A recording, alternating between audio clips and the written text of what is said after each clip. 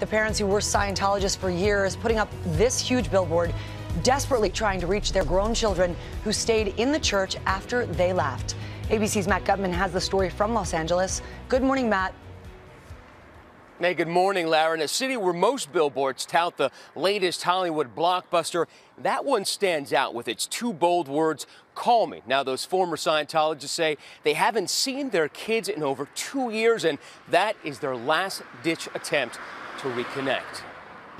It's a desperate plea, writ 3 stories high and 50 feet across. Why the billboard?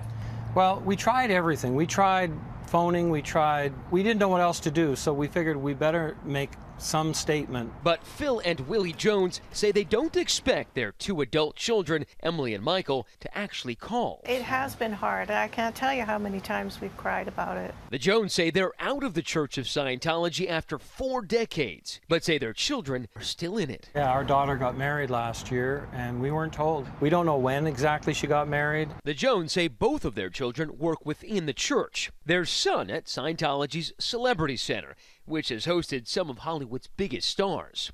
When I did finally get a phone call from Michael, he didn't want anything to do with it. He said, "I never want to talk to you again."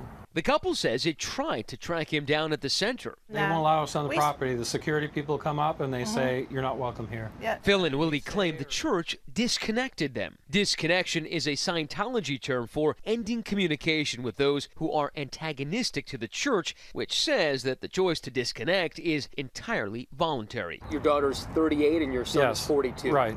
They're adults and have free will and could reach out to their parents if they so chose. Right. You would think that, but that's not necessarily the case in Scientology. In a statement, the church says it is despicable that these individuals would use a private family matter to promote anti-religious hate and bigotry.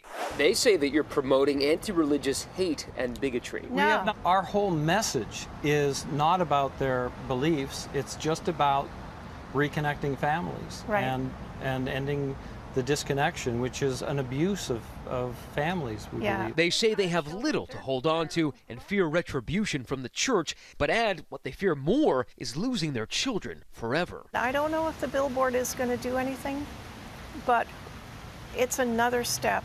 These are our kids. We want them in our lives. Now, the Church of Scientology also said in its statement that the Joneses are teaming up with a reality show producer to, quote, shamelessly exploit their children. Now, the Joneses tell me that they're just producing a documentary about their journey. We reached out to their producer, who wouldn't divulge the exact nature of the project.